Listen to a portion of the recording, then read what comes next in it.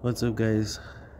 Okay, so today's video is gonna be on this 69 Dodge, I believe a Cornet. Let's see here.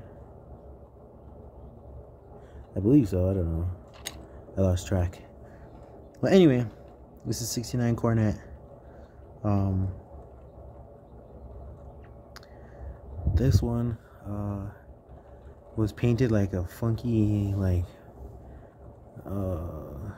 turquoise color with like a junkyard logo on it and like fake patina. I didn't really like it, so I changed it. Painted it gold, left the interior, did a wheel swap on it. I put those like rally wheels on them, but I like them because they remind me of those ones that if you notice that some Dodges in like the late 60s, early 70s had them. So that's what I did. I just call them the Dodge rally wheels on the small size cars. Well, not small size, but like mid-size cars. So yeah, that's all I did to it. I didn't paint the hood black. I didn't paint the white top or nothing. I just left it the way it is, gold. I thought it came out pretty cool. Actually, I like the gold with the tan interior. I like it. It came out cool. It's pretty sick. And just left the white walls on the wheels alone. Some people don't like them, but I like them.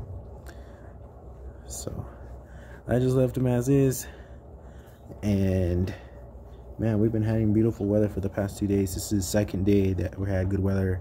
Yesterday I couldn't do anything because I was out of town. So yeah, hopefully we'll do more Dodge stuff. We're gonna have some Ford stuff coming up on the other channel, so go check that out. Check out the rest of my videos on the diecast, and I hope you enjoy. Like, comment, subscribe, all that good stuff, and stay tuned for more, and we'll catch you guys on the next one. Peace out.